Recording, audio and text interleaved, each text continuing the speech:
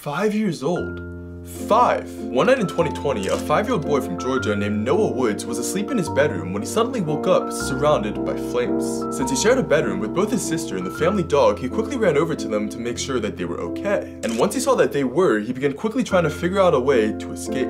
Since the bedroom door was already completely engulfed in flames, Noah realized that the only other exit was the nearby window. Although he had no idea where his parents were or whether they were okay, he knew that the fire was spreading fast and that staying in the room would mean burns. So grabbing onto his sister and his dog, he forced open the window and helped them climb out. After making it outside himself, Noah quickly ran next door and woke up his uncle, frantically telling him what was happening. Together, they sprinted back to his house. And because of Noah's quick reactions and thinking, the two were able to wake up and evacuate the 6 other family members before they were completely engulfed by flames. Although Noah suffered minor burns, he was credited with saving the lives of 7 people and 1 dog. He was later recognized as an honorary firefighter and given a life-saving award that's typically reserved for professional rescuers.